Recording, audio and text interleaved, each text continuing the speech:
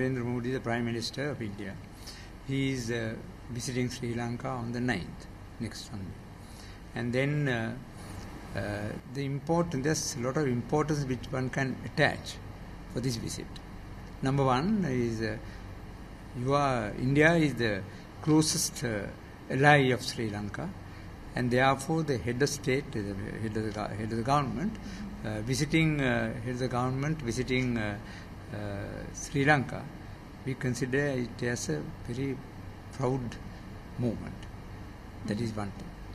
Secondly, the first time he is going, he had been there twice earlier, in his first tenure, and after his massive victory, I call it, massive victory, he had thought of coming to the island nations of once Maldives and Sri Lanka.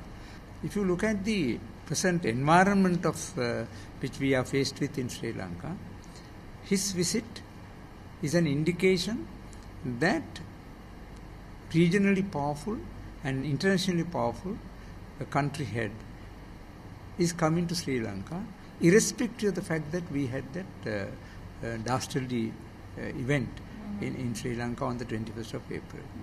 So, when Prime Minister Sri Narendra Modi goes to Sri Lanka, that sends a message to many people